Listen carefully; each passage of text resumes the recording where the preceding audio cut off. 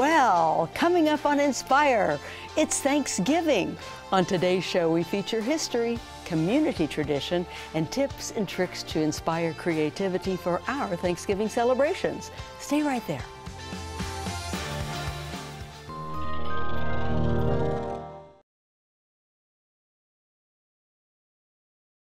Inspire is sponsored by Kansas Furniture Mart, using furniture to inspire conversation, and by the Blanche Bryden Foundation.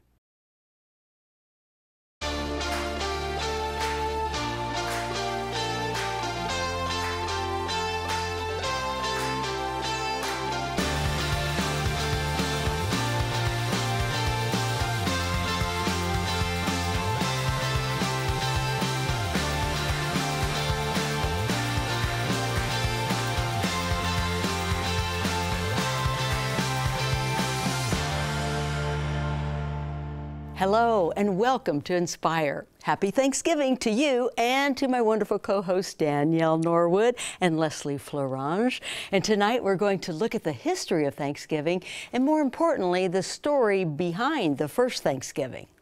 Then we're going to visit with one of the founders of the Topeka Community Thanksgiving Dinner, which dates back to 1968.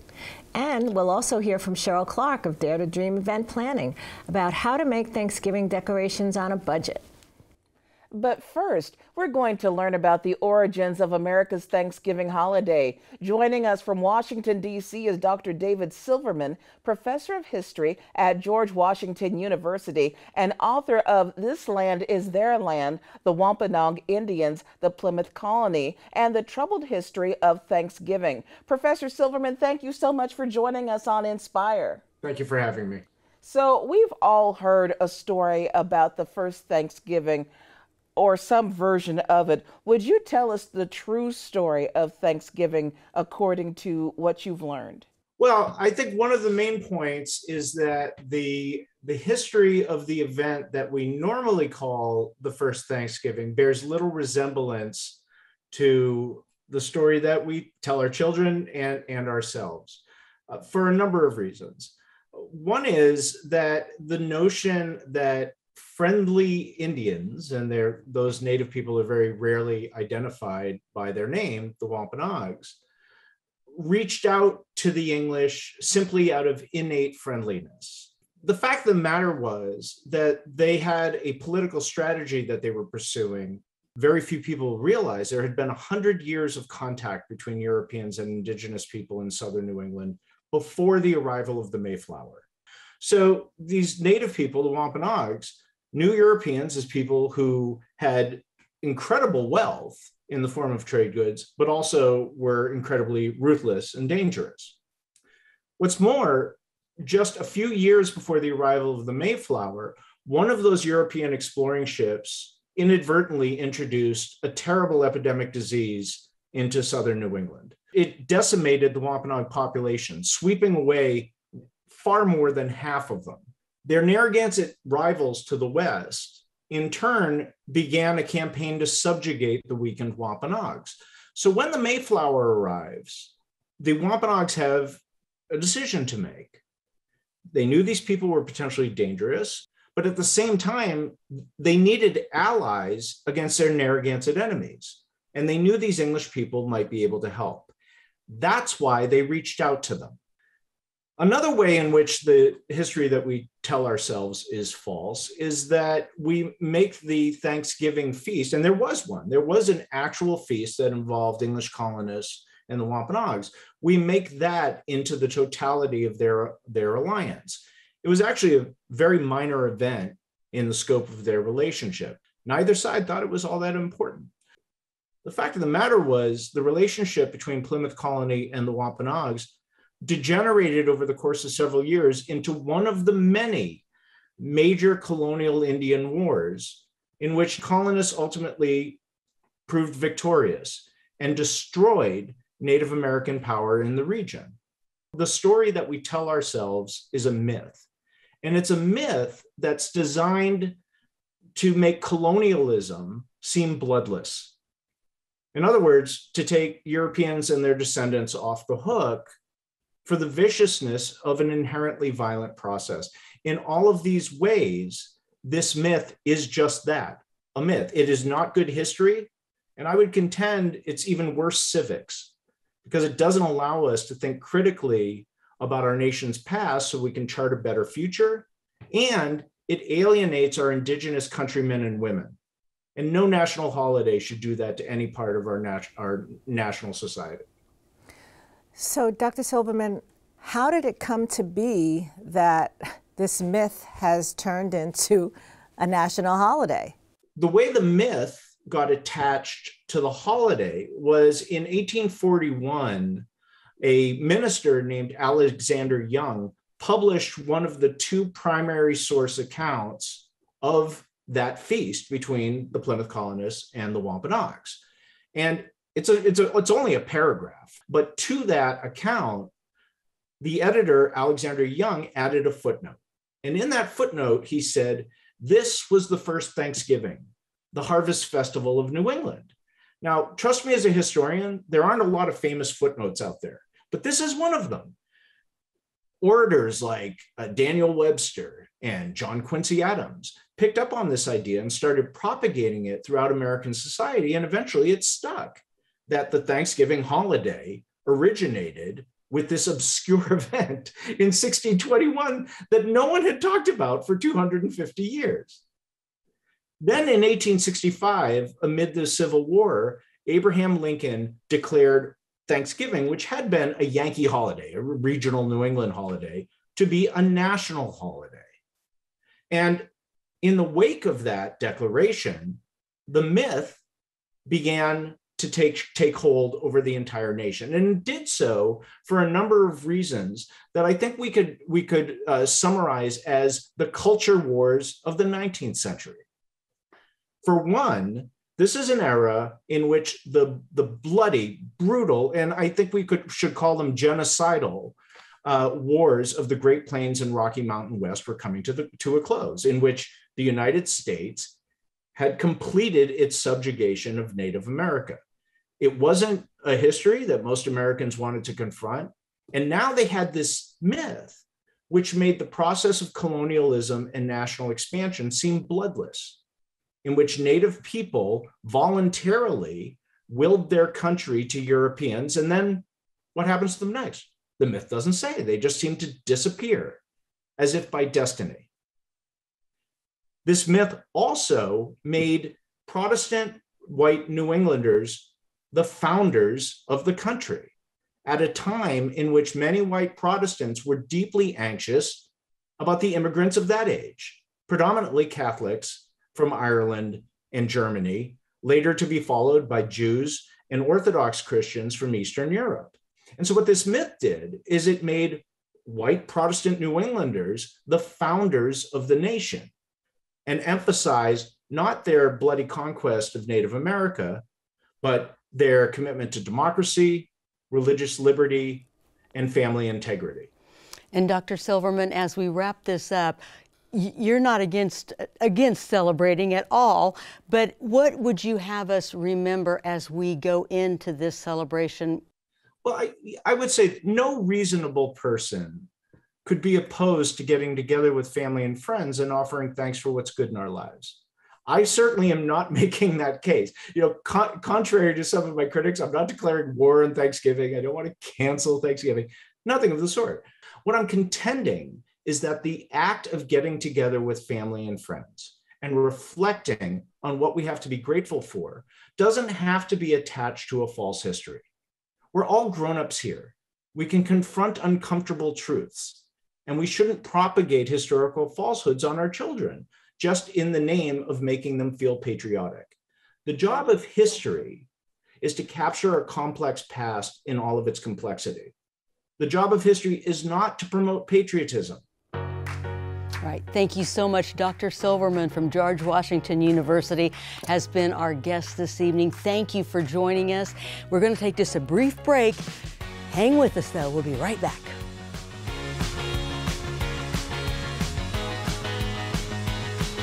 You'll be so glad you stayed right there because it's time to decorate. And we have the wonderful Cheryl Clark with us here. We're glad to have her back because I hope you've been watching Inspire long enough to know that she is with Dare to Dream, and that's an event planning. Cheryl, we can do so much with a wreath. Simple, easy. Okay. You can do whatever you want with this wreath. You can repurpose it. You don't have to use it just for fall or Thanksgiving, although that's what we're doing today, or autumn. Any holiday you like, you can use the wreath for. Okay, so now you start with this. Now, it doesn't have to be perfectly round, or is that? No, we like it perfectly imperfect. Okay. Any shape works, but none of the wreaths are ever a perfect circle. So it helps add visual interest as well. Okay, now I've heard a lot of people use glue, but you're suggesting maybe not. No.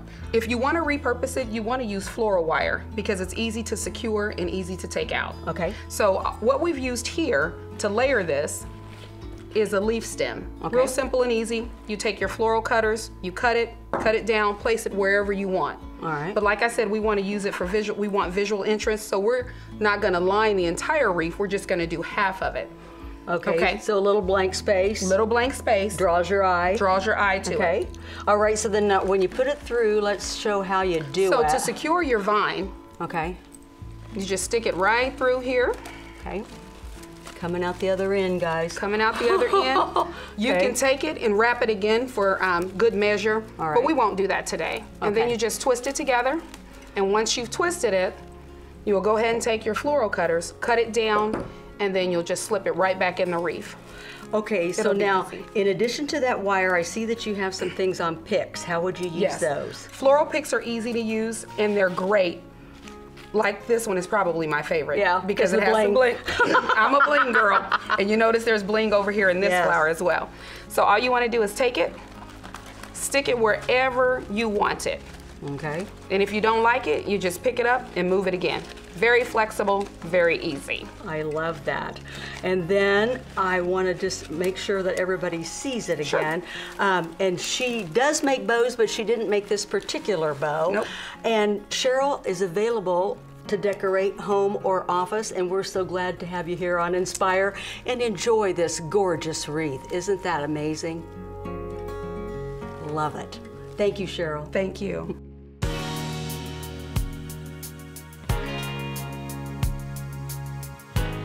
We are back with Mrs. Pauline Johnson, one of the founding partners of the Topeka Community Thanksgiving Dinner, and her son, Myron Johnson, who is a past board member for the community dinner. Welcome, both of you, to Inspire. Thank you for joining us. So, Ms. Johnson, can you tell us a little bit about how the community Thanksgiving dinner got started? Well, June 6th tornado, I don't know what year. After that happened, there was a lot of people homeless and needed food, needed help.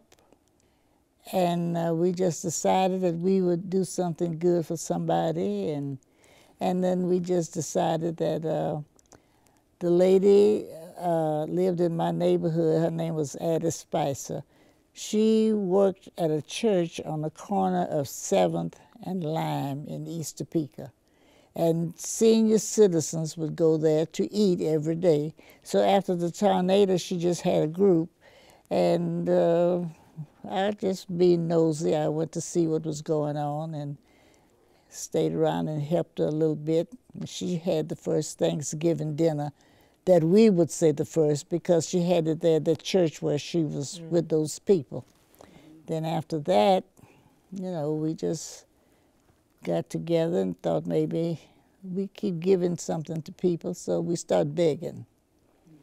And we begged and we got a lot of help, and we started serving dinners to people just, well, there was a little small building on the corner of 15th and Monroe. I went there and made sandwiches and hand out sandwiches and cold drinks and, you know, just that kind of stuff. And then we decided, let's get together and do something different. So it took us a while to get this started. But by the time the next Thanksgiving came, we had it all worked out. So we just gave a big dinner, and we went several places. We gave 2 dinners at the National Guard on 25th and Topeka Boulevard. Fabulous. And then from there, we went to the fairgrounds. We went to the basement of the auditorium, and we just had dinners just everywhere we could find a place who would let us come in. Beautiful. What a legacy you are leaving. This is amazing. And I know it's at the Ag Hall. Yes. And you guys, I love it because mother and son, and she has said such wonderful things about you, Myron. And of course, here's your 96-year-old mother that everyone loves. Yes. And you have continued this tradition. Explain the changes you've seen over your life, because you've grown up with this. This was a small group of people that got together over the years, and we were fortunate in 2005 to become incorporated and get a nonprofit status under Chuck Mason. There has been lots of folks that come through. Everyone, of course, remembers Grant Cushenberry. There's been a Sharon Cavens that also started, as Mama mentioned, Addie Spicer. Helen Abbott was another one of the ladies that we knew growing up. Leroy Garvin was also very prominent in helping us. He was a green bean man for years and never had another green bean person since. But the dinner has evolved from what I'm told about the 12 people that they served in the beginning to over 2,500 to 3,200 meals that we serve every year. Wow. We had been fortunate to land through Shawnee County, the Expo Center, when it was then the Expo Center, now the Event Center, but they donate that space to us, and we're allowed to bring in about 1,000 to 1,200 folks inside, cook meals. They give it to us for the week. You could ask somebody in Topeka for something for the dinner, money, food, their time.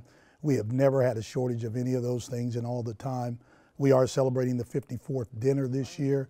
We did have to serve 53 out of the back of a trailer and serve some prepared meals. Those all went. There was 3,000 of those, and those all went. It was important to us as a community Thanksgiving dinner that people understood we were still involved and they could still be involved. We could not have the number of volunteers that we normally get, which somewhere between 400 and 600 every year that come down and just get in line and just want to help and want to help. I don't want to go too far back, but there was times we had to send volunteers home. Wow. And it does touch your heart, yes. The people that will come through and give up their Thursday mornings, you know, to serve someone else, and they're just glad to do it. And it's important that people understand these other folks were involved. I mean, there's a spearhead here and a founder, but it took a lot of people. We are now the Community Thanksgiving Dinner Foundation. We have a board president, treasurer, and the whole works. This year, we are going to deliver only, but we will still be able to use volunteers. We'll be doing it as safe as we possibly can. We are going to actually collect food as well at the Ag Hall. We're not going to do our fire stations like we usually do because we don't want the general public exposing the firemen. So we're going to reduce that, and we're going to do the best we can. Mrs. Johnson, would you tell us where you get your donations of food for the community dinner, and just exactly how important are the volunteers to making the community dinner happen? When we start this dinner, we don't have any money for ourselves. We go to Topeka and beg, and we have some wonderful people in Topeka. Yes, and they give us whatever we need.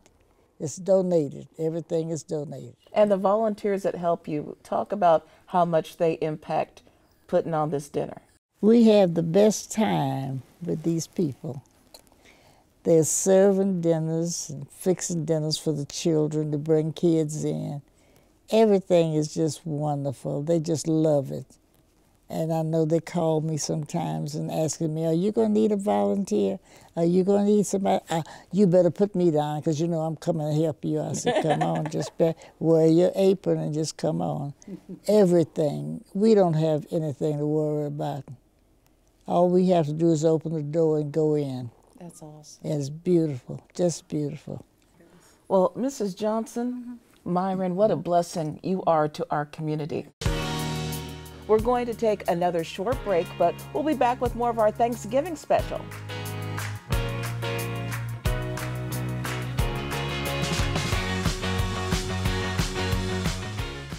I am here with Amanda Perry with Amanda's Bakery Creations and through the magic of TV.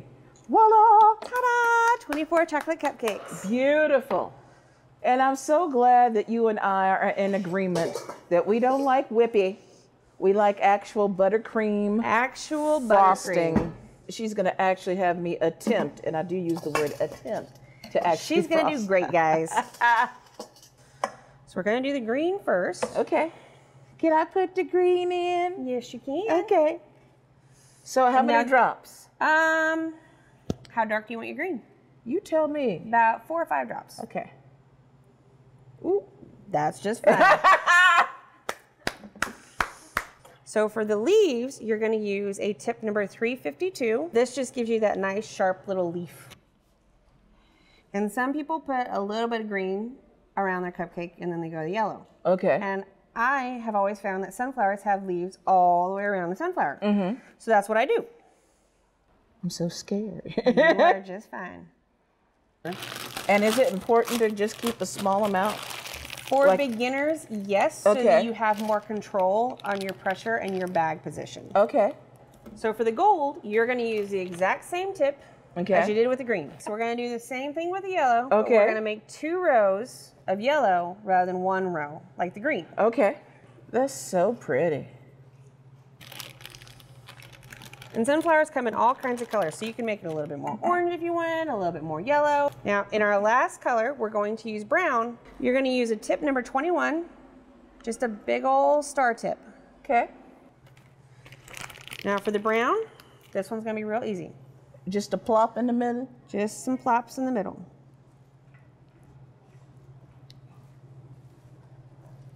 Oh, that's so pretty.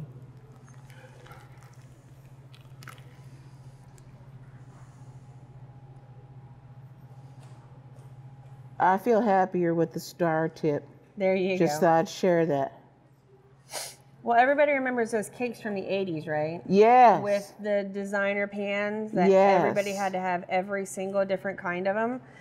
And I like that. Yay. And then everybody was covered in stars, right? Like Yes. the whole cake was covered in stars. And by the end, you were just like, if I never see another star, oh, it'll be too soon. So there you go. Bad. Yay. That is your sunflower, ma'am. Yay. Cheers. Cheers. Awesome. Give us a rundown of the different things that you do. So I make cinnamon rolls, muffins, cupcakes, cakes, pies, cookies, brownies. If you can think it up, I can make it for you in a sweet treat.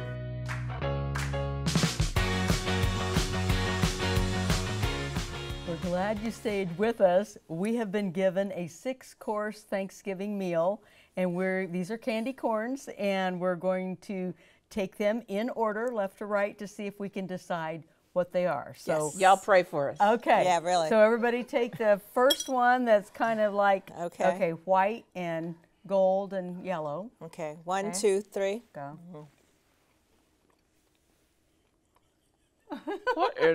That tastes like turkey. That's not the flavor I'm getting, but go ahead. Is it turkey? It might be. Is it turkey? It is turkey. Okay, good. All right. All right, wait. Must be the turkey Can we have a butt sip? we were Get that talking out of your about. mouth. No, I don't need to cleanse. I'm sure it's not getting any better. Go ahead.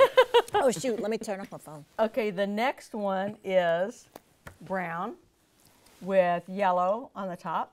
Ready? 1, 1, 2, 3. What in Sam Hill is this? This is gross. This is not stuffing. No, it's not. Oh my gosh, that's just wrong. Oh, Okay, sip. It might have a little bit of onion. I'm thinking sage. That's just nasty. Oh. Okay, a solid green.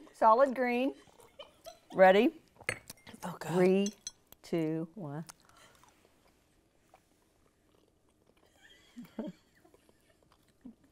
That's horrible. It has to be green beans if it's green. That's Maybe. the worst thing Maybe we don't have, that I have ever put in my mouth. or the mashed potatoes, or Do you I want? think it's green beans. or it's green surely yams. Oh my or God, whatever they call that's them. It's green beans. Squash. Okay, ready? Here comes the Oh, pink. gosh. 3, Pink, 2, 1. What is that? That's not bad. What is that? Cherry pie. No, it's not. Is that carrots? No, it's kind of like That cotton actually tastes candy. pretty good. It's Cotton not candy. No, it's not cotton. What is it? What's red and you normally have on the table? Cranberry. That is not Oh. cranberry. Okay. They did a good job on that. That was pretty good. I think that Yeah. was. Okay, here we That was go good. with the kind of the light beige and white. Y'all know I don't like candy corn. 3, 2, 1. Okay.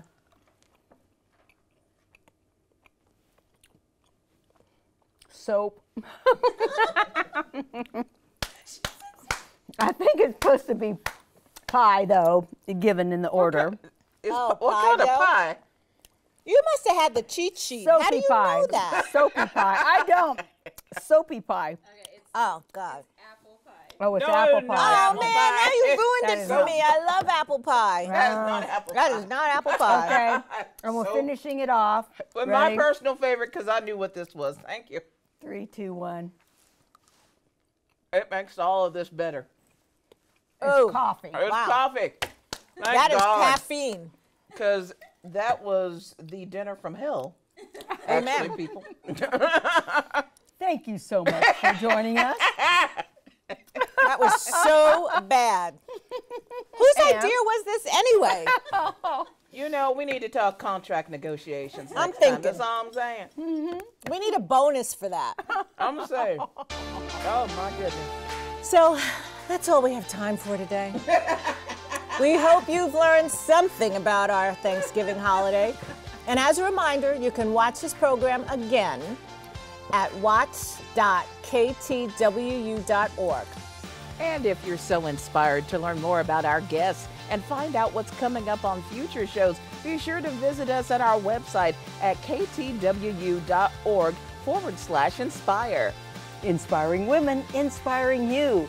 Inspiring Thanksgiving traditions on KTWU. Thank you for watching.